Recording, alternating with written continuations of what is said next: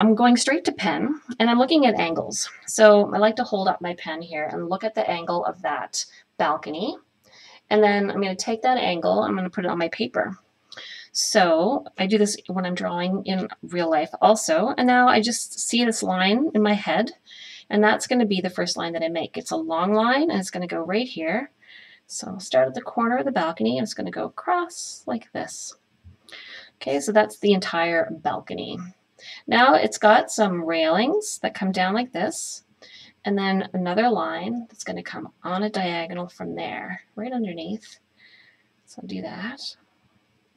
And it's going to come over. So this is the bottom of the railing. All of the little, what is it? Spindles are going to come down from there. So this section is a little bit blockish. It's got a long line of cubes coming through here. So the challenge with going straight to ink is you don't get to make mistakes you can fix. You get to make mistakes, you can't fix them. So I'm going to put this in, let's see what I think. And then from there, we've got a little bit of a ledge that comes out, and it comes under and down. And then we're going to come over like so. And it's going to come over this way again. Add a little bit of foreshortening, which means this is going to get a little wider as it comes closer, like so. All right, railing. And then we've got this little edge and a support right here, like this. And then we're going to come along here, and we'll have another support right here. So I like to do some of my longer lines first. That just helps me make sure that things are going to fit in the picture. And it also gives me something to measure against afterwards. So I've got 1, 2, I'm going to have 3, 4 of these little blocks inside this little section. And then it's not going to be exact replica, obviously, of what I'm seeing. But then I'm going to add the lines for the spindles. These are just going to be wiggly lines that are come down. I'm not going to be too detailed on all this. That's not the point. So there we go. Now we drew this little angled section, got that done. So now we're going to look at the next thing, which is going to be the way this comes across from here. And so there's this, it comes further, and then we're going to come down. Now let's see how this is as long as this.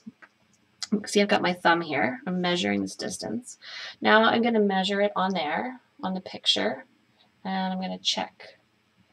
Okay, so this is going to be slightly shorter because it's slightly shorter. So there's the edge of the building, just like that. All right, and then we have like the inside angle of the underneath here, and some other things. Okay, so let's just establish that this building is here for now. Maybe I'll draw the post that's going up as well, just to grab that too. So this was here, and that comes in. It's going to go up like so, and like so, and there's a thing. Nothing important. All right, now let's look at the horizon. I'm going to check my angles here. I'm just holding my pen to check, and it's pretty straight line. So again, I'm just going to bring this into my picture and see how far up I want it to go. And then I'm going to draw a line that represents the horizon. It's going to come right along here. This is where the water meets the sky, like this. And then I'm going to go ahead and put the car in next. That is the scary part. So I'm going to make the road. The car is fully in the road in this picture. And I don't think we have any more chat, but that's okay. I can do both. If you want to say something, I could probably check in. I see there's 7 of you here. That's awesome. All right, so let's see. I need some more perspective on this. So from this corner of the building, we've got the road coming in this direction here. So I'm gonna do that. I'm gonna make this line for the road. It's gonna come behind this post, out to here, And then there's the shadow of the building. So the road keeps going, but the building has a dark shadow that comes in here like this. And that gives me a place to put the car, which is what I really needed. So let's see. We're going to start by deciding something like, where is this going to go? Okay, here we go. Figure it out, figure it out. Let's check how long it is. Okay, so what I'm going to do, I'm going to measure the car on the picture. So here I go, measuring the car on the picture. And it is, okay, got it. So it's as long as this end of my pen cap. Now I'm turn this way and we'll see how long that is compared to. Okay, so half as long as this. So if this is this, the car will be half as long. So we're talking this long. That's how long my car is going to be. So the back of the car is going to be here. And the front of the car is going to be here. Okay. This is hilarious. Hope you're having fun. I am. I'm having fun. So that's what matters, right? And then we're going to have the fender goes over the tire, angles like this. We have a nice straight line. And then we have another little up down for the back tire, which is probably more like here. And then it goes to the back. All right, here we go. Front lights up over the hood. And it's a convertible. So we've got a hood that angles back like this. And there's a person in the car driving. And we can't see them very well. So this picture's really far away. And then we're going to angle this whole thing back to the back end of the car. And we've got a bumper right there. Okay, we're getting there. Now we need wheels on the car. So draw those in. They're not very low. They hide in here, and then we've got lots of darkness across the top. So the great thing about doing pen and ink sketches is that a lot of what happens really pops when you add the color. You can cover up some mistakes that you made with color. So we got this nice line here, and then we've got the white section here. Ta-da! Okay, so that's going to be the basics of our car. The basics. Now we've got some details here and here. All right, so the rest of the magic there is going to happen in post-production. So this is the street. I said it was the water, but apparently it's just the street. So we're going to bring in the water, and we're going to make it a little higher here so that we have something to paint when we get there. Beautiful thing about this is it doesn't really matter where the water is. All right.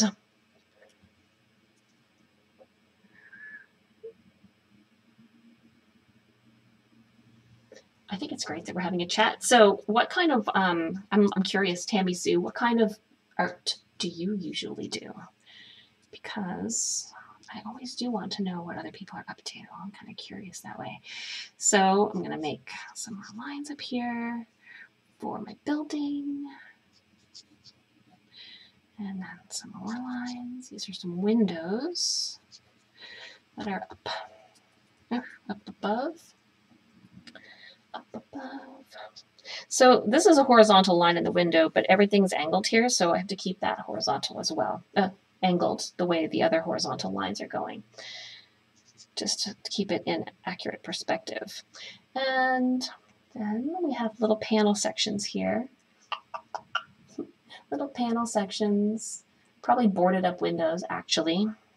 So let's just add another one here. And then we have just some horizontal lines to fill that in. All right. All right, all right. So now I'm just going to darken up this line now that I see what I've got going on. Pencil and chalk sketch and handwriting parchments. I wish I had better handwriting. The wick Wix Maker Wicked. Hello, the Wix Maker Wicked. Nice to see you here today. Yeah, I'd like to be better at lettering, but I guess I could be, right? The whole thing I always tell everyone is if you want to be better at something, you have to practice. All right, so we've got this line. And what am I going to do next? Let's bring these other lines over. So this is the top corner where the roof meets the building. Then there's a little ledge that's going to come along underneath here. And underneath here, like this. So that gives me that whole section that's a little bit darker. And it gives me a better place to figure out where the rest of the things go. So from here, I'm looking closely, there's this archway. And it's going to come down about here. And all I see on this is a curve that goes down. And then here, there's the edge of this pillar. It's going to go in like that. And then we have the arch continuing down. Well, watercolor nerve, I hear you. It's really, it takes you out of your comfort zone because you can't control it. Watercolor is a really interesting medium where it really is like it's got its own ideas about what your art's going to end up like. But I love that about it. Like, I think it's great when you can give up a little bit of artistic control and let your medium sort of take over. But I like the idea of doing some ink work first, just to give it structure. Because actually, what I kind of like is when the watercolors don't stay in the lines. We'll just talk about this one for a second. But like, I didn't color in every detail of this picture, and I'm okay with that. And same thing with this lighthouse sketch that I did. The lines don't define where the color goes, and that's what makes watercolor so interesting. Same thing here with these grapes. If you look at it closely, you can see that the color of the grapes goes outside the lines, and then sometimes I don't fill it in all the way. Here I left the blank to let a little bit of like a highlight happen there. And then the shadows don't have to be the right colors. Like, nothing is actually the color that it actually is. So I think that's kind of a neat thing about watercolors, is that, you know, you can just go with it. So Jacqueline likes watercolor. It's good. Where are you, Jacqueline? Where are you located? We've been chatting here a little bit about where we are. I don't recall if you said. All right, I'm going to commit to this box here. See, I'm having a hard time with commitment right now. So this is marking the bottom of this window box, whatever it is. And then we're going to have it start to angle here. There's a little white edge to this. So I'm just going to draw a tiny edge. Now I'm going to define the box. So just checking. It is foreshortened, so it's going to have a wider top than bottom. That maybe is long enough. And then a wider at the bottom like this. And then how much further? Let's see. We've got this as reference. This is the corner of the building. It's coming down, and then, well, my perspective is a little bit off there. So we're just going to fudge it, because you can. In the end, it doesn't matter. North part of Florida. Oh, yes, Panhandle. I think someone told me that. That was probably you. Jacqueline. That's an interesting name. I like it. All right, so here I'm going to make this top edge, which is trickier than it should be. So grab a drink of water. Drink of water. Yeah, we've had a lot of rain here last couple of days. And spring, I guess. Rain is a good thing. But it means it's hard to get outside to paint or draw. All right, so now we're going to have this shadow coming down here and this angle coming over here. And then we've got it meeting the wall. All right, we're at it. At it. Okay, so we got this archway now to finish, which is going to come down and finish in behind this little bit. So down she comes. So I had to draw this. I had to draw the thing. You always have to draw the things in the front first. Go figure. So we're coming down from the arch like this. And then we're going to draw the edge of this block. Like so. Okay, now we can finish the bottom of this arch opening because we couldn't before. And it's coming down like this. Okay. Yeah, I've been watching a lot of people on YouTube doing watercolor lately. It's like my new obsession, and they're really good. Oh my gosh, they're really good. It's inspiring me to try to do more with this medium. I've been watching this girl. She's called Follow the White Rabbit. I think I got that right. Following the White Rabbit. She seems to be French. And she's really interesting to watch. Seems like I draw slower when I'm talking. This is not necessarily going to be the most productive live stream ever. But it's better than being by myself, because that's what I was before. Hot pressed. Oh, which paper am I using this time? This time I'm using cold pressed. And, hi Rohan, that's your question. And Tammy Sue's going to watch back later. Thanks. Thanks for tuning in. Come find out how I did. It might be horrible. And yeah, Rohan, I'm using the hot pressed paper, cold pressed. I'm using cold pressed watercolor paper. All right, so here we have the bottom of this pillar post and some stairs. Yeah.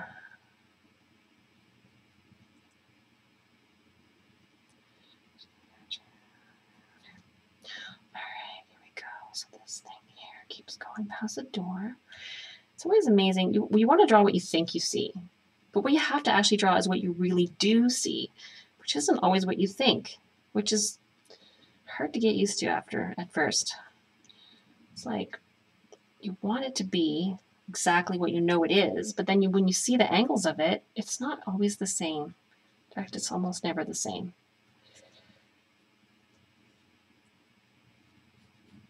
So here, I'm going to check my angles. So just like I did before, I used my pen. First, I checked the angle for the top edge of the building. Now I'm going to use my pen to check the bottom edge angle for the building. So that's the angle. Now I'm going to bring it in here. Yeah, I'm going okay.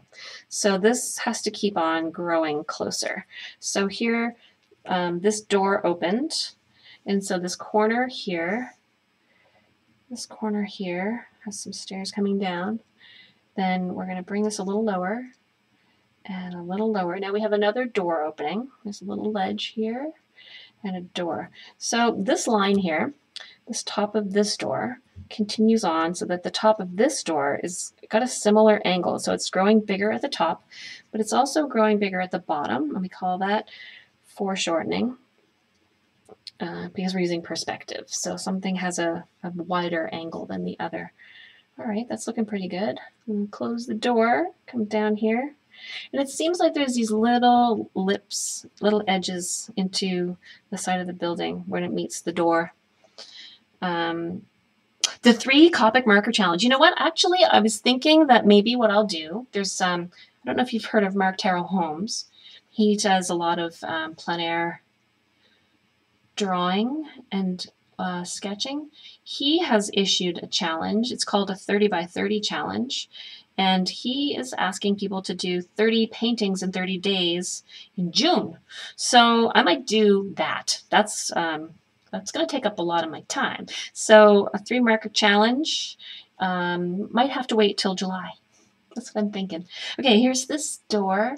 Now, let's put everything here relative to this door. So we're going to have this edge that's going to come up and over. And now this corner of this door is just about as far as that. This is going to come down like this. And then we're going to come up. And I'm talking to myself while I draw. It's just not unusual. And then going to this back meets, okay, like this. So you'll notice that what I've just drawn here is not exactly what I've seen because I started with this thing and it was not placed properly. But that's okay. I don't care. I really don't. All right. Now we've got this corner. That's going to bring some darkness back here, some shadow. It's going to come down again, in again, and then it's going to come down here and meet up with this other end. So, are you doing the 3 Copic marker challenge, Rohan? And where are you located? I'm curious. I had some Americans here. I'm in Canada. And maybe you are in another country, or maybe you're in one of those 2 that I just named. Curious. All right, so here's that open door. Now we're going to continue the line of the wall here. And we're going to build in, I drew that. So this comes down. We have 1 block width, and then we're going to do that. Okay, that's what I'm doing. I'm whispering to myself while I draw. I do that. All right. So we're getting somewhere. It's not fast, but I'm learning. I'm not in a hurry. And if it's horrible, that's okay. Do you know what? Let's talk about that for a minute. Sometimes people get frustrated when their art doesn't turn out good, or when they perceive that it didn't turn out as well as they hoped. But the fact is, hey, Susanna Orozco. Nice to see you. I'm glad you dropped in. Yeah, when you don't like your art, it's okay. Everything you do doesn't have to be wonderful. Everything I do isn't wonderful. In fact, a lot of things I do aren't wonderful. But it's okay because we're learning. And we learn best when we make mistakes. That's a fact. So this meets here, and now that's going to come out on this angle. And then come along here to make the stair. Tricky, tricky. Tricky, tricky. Stairs. Stairs are tricky on this angle. It's okay. I'll do my best. I'll do my best. No one's going to trip on that stair. It doesn't matter if it's a little crooked. It's just a drawing. All right, so there's a wheelbarrow on the side of the road. So I'm going to draw that next. It's in front of this archway. So see the opening of the archway. I don't know, can you see this little wheelbarrow I'm drawing? It's probably very tiny on your screen, but it's in front of this door. So I'm going to do it. It takes up pretty much the whole width of the door. And first we're going to draw the little, like, pentagon that is from here. And then we're going to draw that angle here and under here. It's a cart. I don't know if it's a wheelbarrow. It's some sort of cart. It's got a wheel on it. I don't see a handle though. I just see a little stand. Okay, now we're ready to finish this curve. So bring it along. And it comes behind the wheelbarrow, and it's going to angle wider as we get to this edge here. So it's going to make that mark to aim for. And again, gets wider as it comes this way. All right, now everything else that's here is the shadows from the paint. So let's go ahead and put the sign in. So the sign is coming up like this, and it's circular with a triangle in the middle. So let's do the triangle and then put the circle around it. Like so. And I don't know what that says. Must be a yield sign. Can't read it from here. And there's a little boy right here in the foreground, and I'm going to put him in too. So first I'm going to think about the angle of his head. He's really close in the foreground. So he's angled down like this. That's his chin. And then we can see his arm. So I'm just going to scroll so I can actually see the rest of him. We've got back of his shirt and his arm coming down. There's his sleeve here. And he's reaching to the ground with his arm, his hand. Maybe I'm going to put a little car here. I'm going to pretend he's playing with a car. I can't really tell what he is doing. That's what I'm going to pretend what he's doing. And then over here we see his other leg. It's coming down. And then his foot. Okay, bye-bye, Susanna. Dad illustration. Oh, for Father's Day. Yeah, that's That's a good idea. Nice. Is that what you're going to do for your 3 Copic marker challenge? Now, see here. That was his arm. So his shoulders here. And it's going to come down. Back of his shirt. Curves in. This. Comes up. And then he's sitting like this. And we have his knee here. And then he's sitting on the curb. And the curb is coming out like this towards us. It's going out like this, away from us, and towards here. Okay, now this might be everything that I'm going to add before painting. Painting, my favorite part. So this is where it gets really fun because anything could happen. Anything could happen. I could add a couple more details here. There's this one thing that comes down from the roof, meets in the corner here, and it touches this part of the structure. And then we've got a couple of lines that come in from up here. So let's see. This corner, there's a...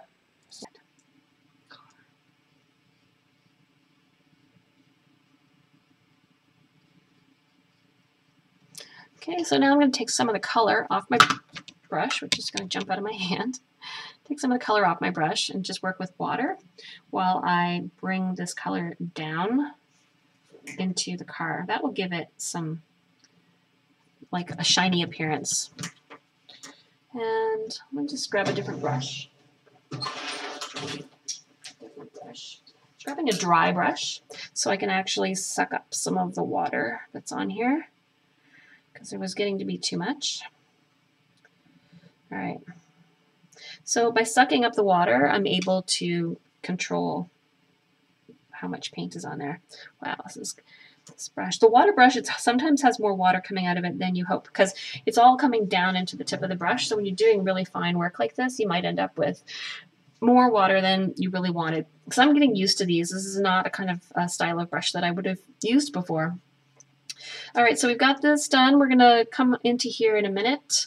Maybe I'll throw this shadow in with a really nice dark color. So I see blue in that shadow, and I'm gonna go with maybe this Prussian blue, I think. Prussian blue. So I'm gonna put this on pretty thick. So it comes all the way to the edge of the car, like this. So that's the edge of my shadow. And then it comes along the building, bumps up, bumps up, bumps up. I'm going to pretend that the boy is in the shadow, but he's not. I mean, that the shadow comes to there. In the actual picture, you'll see that the shadow is slightly less protrudent on the street scene, but that's just the way I ended up drawing it. All right, so here we have this dark, shadowy street. Keep filling it in. Now, as it gets closer, it looks more gray, so I'm just going to pick up a little bit of Payne's gray and mix that in with my blue. Bring it all the way to the front here. And make sure that doesn't dry. That was too much. So the paper that I'm using is really not the best quality of paper. I could use to spend some money on paper, but I'm new at this, so I'm still working it out. And I wasn't really sure when I got started if I was going to even like it, so I didn't want to spend a fortune on paper and stuff. So I just got started with this. Now, this sidewalk is also in shadow, but it has a much more muted gray color. So I'm just going to get some of some really watered down gray. I'm going to fill it in through here, like so. So this is the sidewalk in shadow. Just a tiny bit more color. And I'm going to avoid the stairs for now. And I'm really going to avoid the wheelbarrow, which is tricky. Is tricky, is tricky, is tricky. And this shadow goes right into the door. So I'm going to take the shadow with me into the doorway. And like so. All right. Bring some of the color with me. I successfully avoided the wheelbarrow. And I think I need some sky in that little section. So I'm super cleaning off my brush, making sure I don't have any right here. I need a little bit of sky. It has to be super pale. So I'm just going to touch a little bit of blue in there. Like so. I have to be careful to let that dry before I come back to it. Otherwise, I'll be disappointed. But I think I am ready now to put in some color for the water. So I'm going to switch over to my Ultramarine Deep. I'm going to put that in here. So first I'm just going to wet it down a little bit, avoiding the street sign. I'm going to bring in this Ultramarine Deep and put this in for the water. I know we always think of the water in Cuba as being turquoise, but you know, in some angles, it's not so much. This is one of those angles. All right, a little more.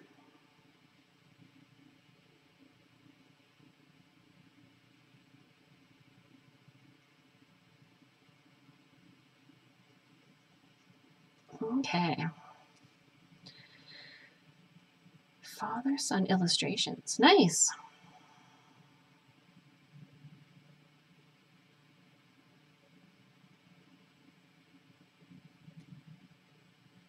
I'm holding my breath. Is that crazy? It's a good thing I don't do this all day, or I would like suffocate. Okay, that's pretty good. That's pretty good.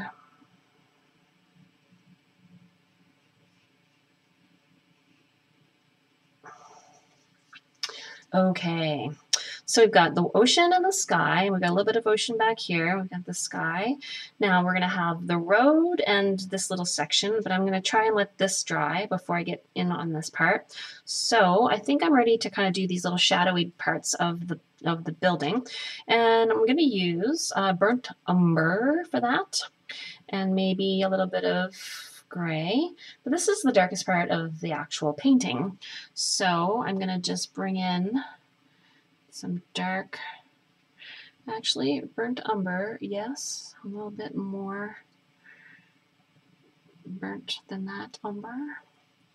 And I'm going to leave this out for a second because that's the lighter part. When my brush gets a little bit less intensely covered in paint, that would be a good time to go over that. Maybe even on a second coat. So there's something here going on that's like grills maybe, and they come down like this.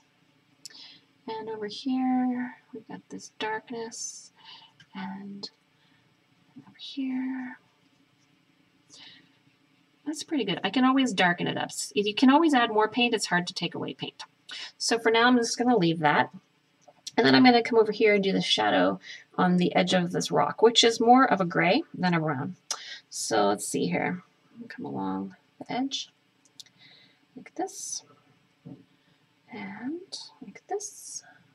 I have to keep my eye on the time as I have an appointment, but it's not for another 45 minutes or so. So I'm not late yet. And then these stairs. This is Payne's gray.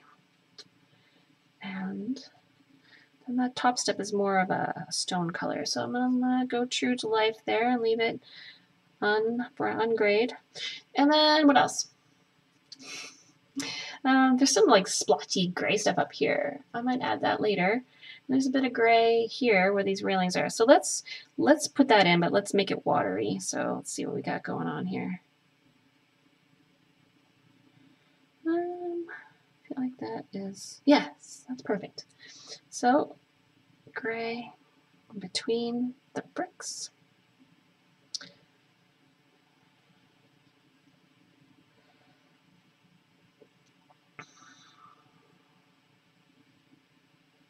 So I'm trying to work this so that I have a time lapse as well. So I'm filming it 2 ways, through my webcam and also through my regular camera phone. I'm having a hard time with my phone though. Gosh, I have to tell you, it's not making me very happy. I'm trying my best not to cause a stink on social media, but wow, the company I'm dealing with is not making it easy for me. People, you guys want to hear a phone rant? I've got a phone rant. Oh my gosh.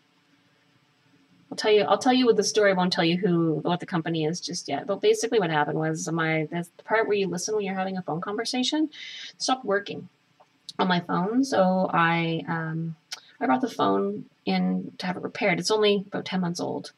It's got a really good camera. It made it hard for me to do any videos while it was gone because I had this stupid loaner phone that didn't have a really good camera. So I was stuck with doing whatever I could with that other phone. And so when I got the phone back, they called me from the cell phone provider where I had brought it to have it sent in for repairs. They called me and said my phone was ready. I should come pick it up. So I went to go pick up my phone. When I got there, I discovered that the screen was smashed. Yeah. While they had my phone, they smashed my screen.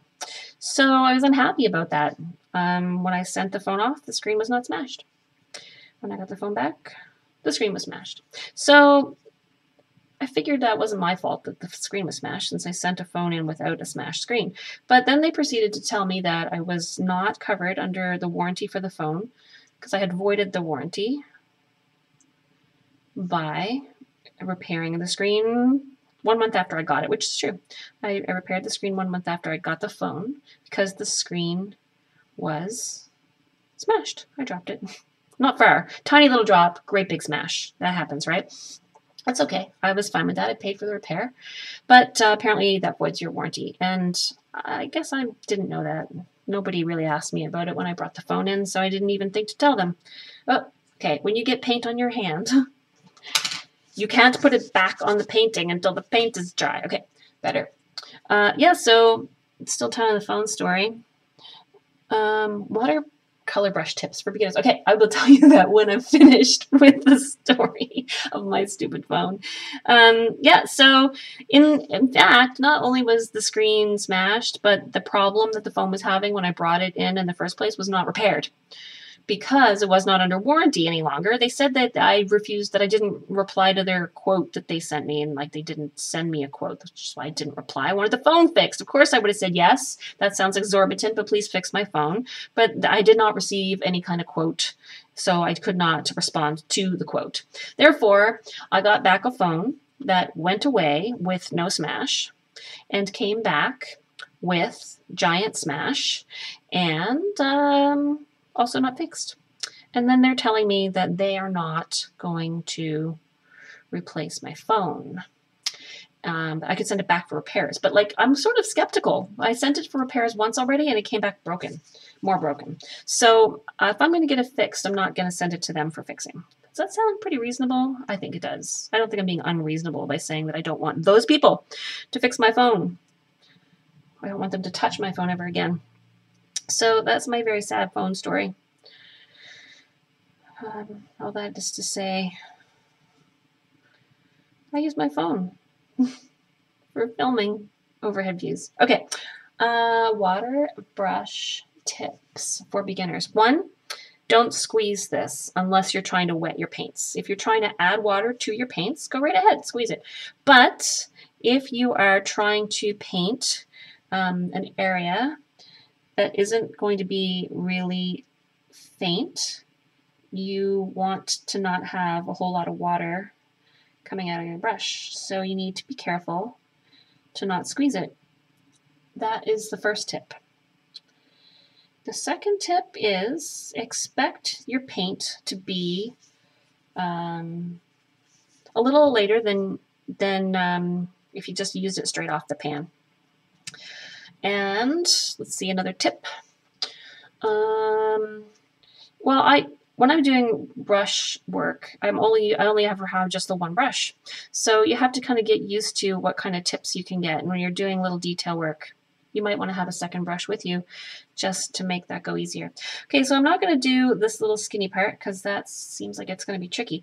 But I do want to do the sandy colors for the road here and the sidewalk. So that's a little tricky too. I'm going to use the yellow ochre, and I'm going to make it really watery. So over here I am squeezing a little water onto my palette, just to give this color. So let's move this over a little bit so you can see. Just to give this color some dilution. So if I dilute it, then it won't be quite as shocking when I put it out. All right, so now I'm going to go along the edge of the water, which is dry, and I'll start back here and fill this in. Now, it always does dry lighter than you see it. So the other day I painted a sky, which I expected to have more color than it ended up with. But that's because when it was wet, it looked blue. When it dried, it looked kind of white. All right. So I'm also dragging a little bit of this color along. And the great thing about water brushes is you always have water right there. You don't have to go dipping for it every time you want to add more to clean your, like you're always, if you're using a traditional brush, you have to frequently clean your brush in order to keep the colors pure. But when you're using a water brush, it is a little bit self-cleaning because the water is always pushing out of the brush.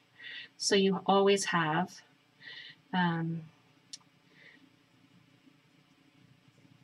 water right there at your disposal. So I'll grab a little more color. And where will I put it? That's the question. Manor Mysteries. Hey, how are you? Nice to see you. Where are you from? That's the question of the day. Where are you from? I don't think Rohan told me where he was from. I'm trying to remember. Oh, so as bad as I am with names, I'm worse with places. Sorry about that. I think he did tell me. I'm just trying to remember. All right. So here we have the sidewalk.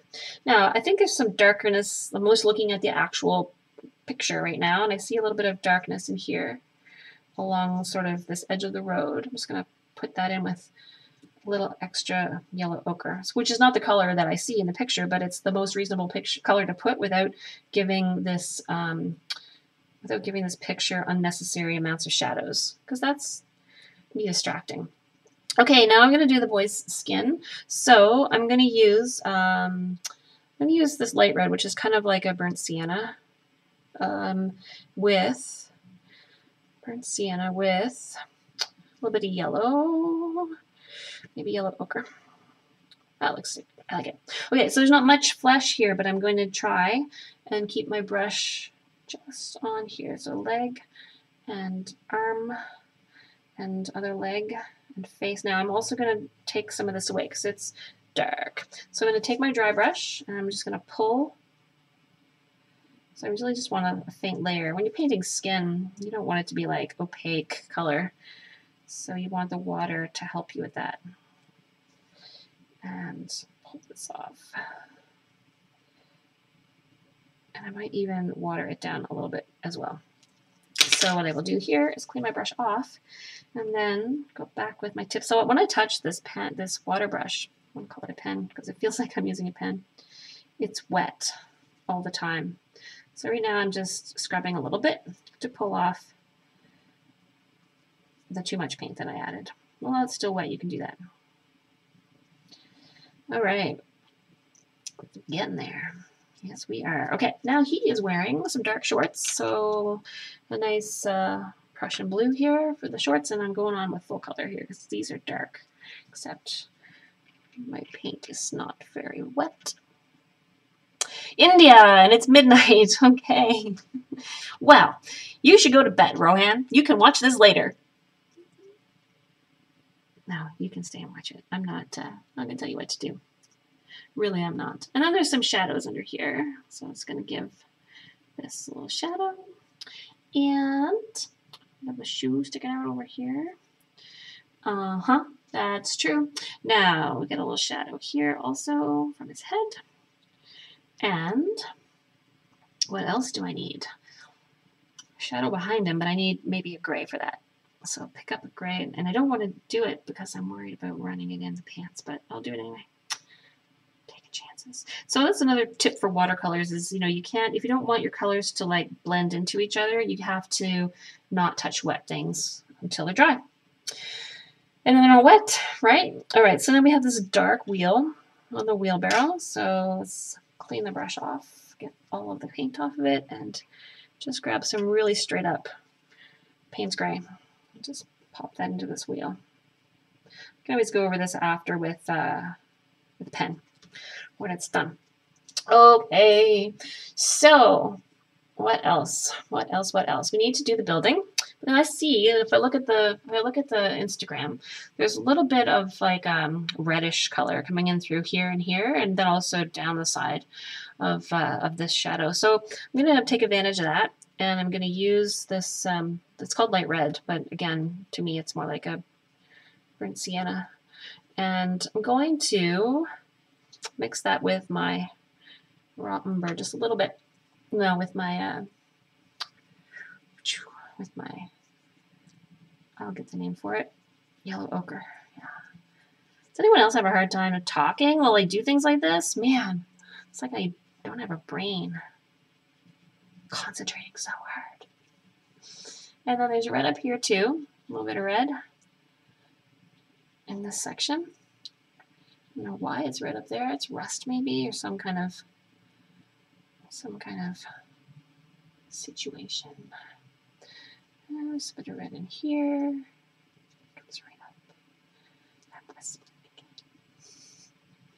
All right, so that's the extent of the serious red. Except there's a hint of it along this line here too, so let's put that in first.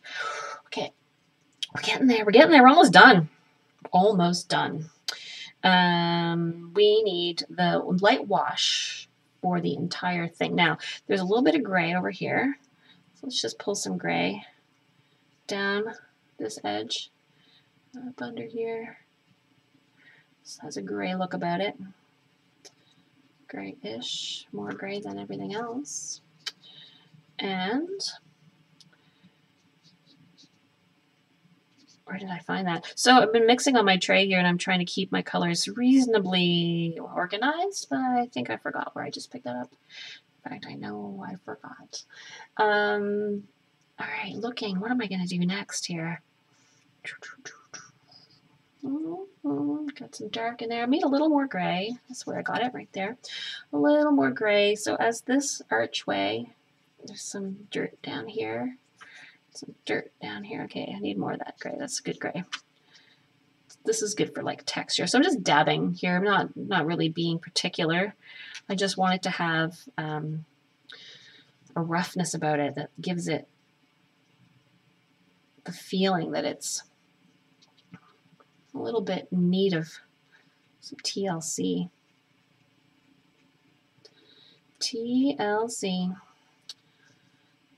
Oh, there's a dark part there. Bring that in. DACA. Quick question. What's good? Kneaded or plastic eraser? Okay, good question.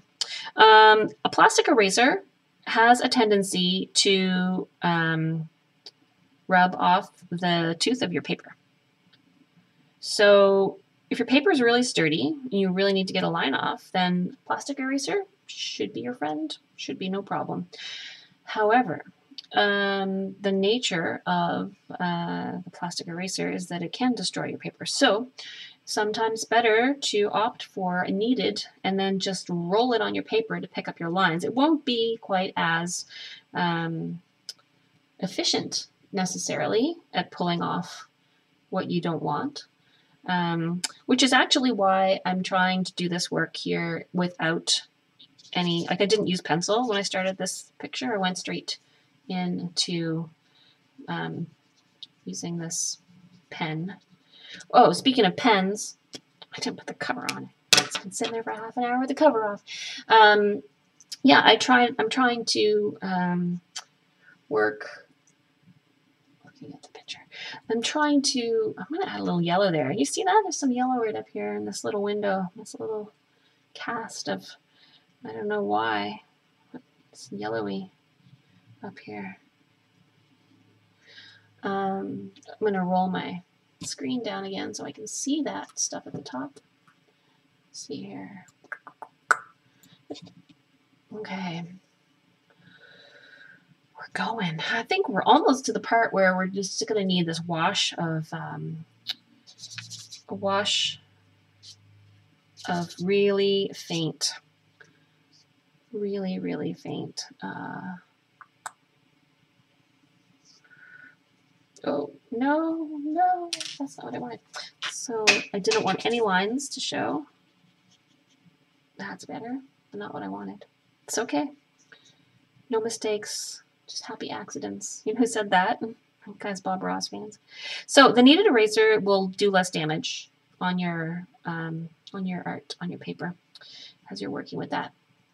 But it won't necessarily be as good at pulling off. So that's sort of the why of each. Yeah. Since I've drawn Kim Possible, would I draw Shago too? That's a possibility. And I'm saying hello to Om Tiwari. Om Tiwari. That's a very cool username. All right, so I think I'm ready. I've got my watered down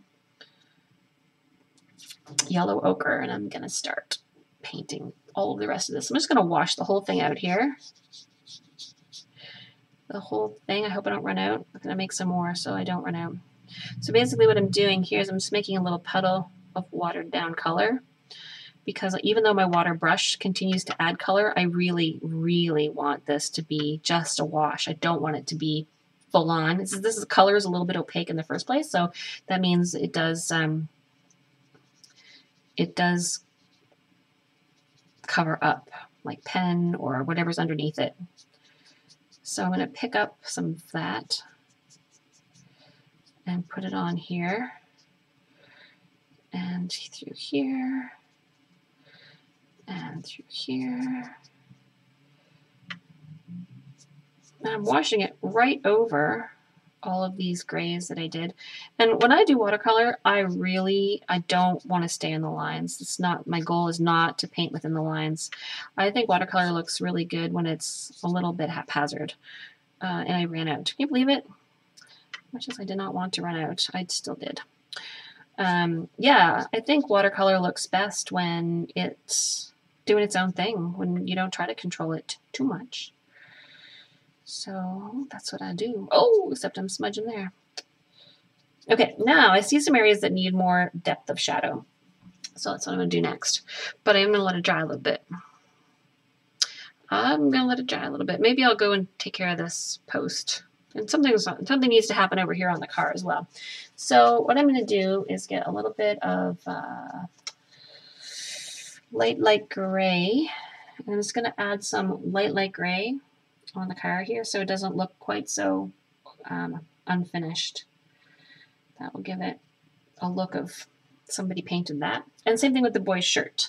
He's got a little bit of shadow down here. And then I'm going to fix his hair with my pen because there's no way I'm doing that with watercolor.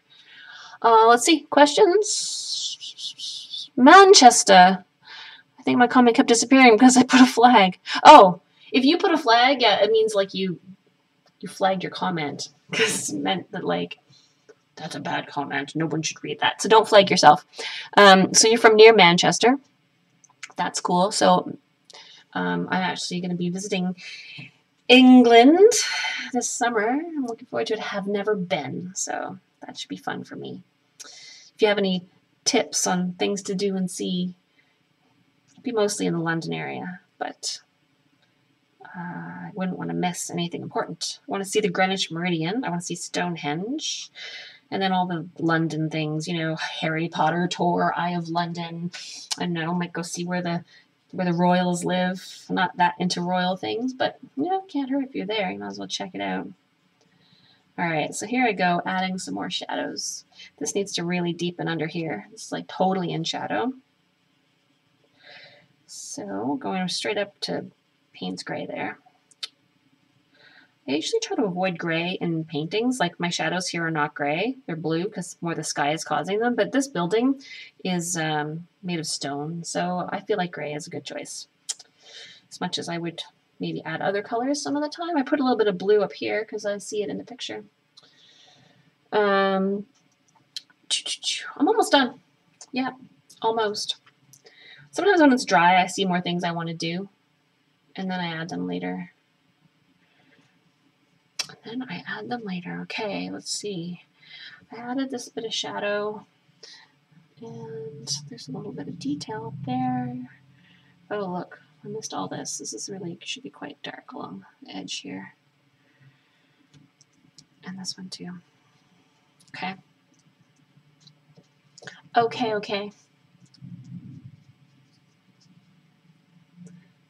All right, so what does it need? Anybody got any ideas what this needs? Maybe a little bit more something up there. Maybe a little more texture through here. Yeah, I'm just gonna pull some other texture into this front.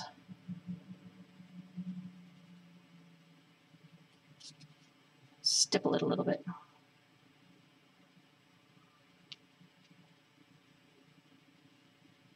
Pop it up. I just didn't want to do that at first because you can always add color, but you cannot take it away. That's the tricky thing. So I'm going to say thank you guys for joining me. I'm almost done here. I'm going to be signing out soon. It was kind of fun. It's way better than sitting here by myself painting. Well, I am sitting here by myself. It's way better than having no one to chat with while I painted. Gotta say that. So maybe I'll do this again. Maybe.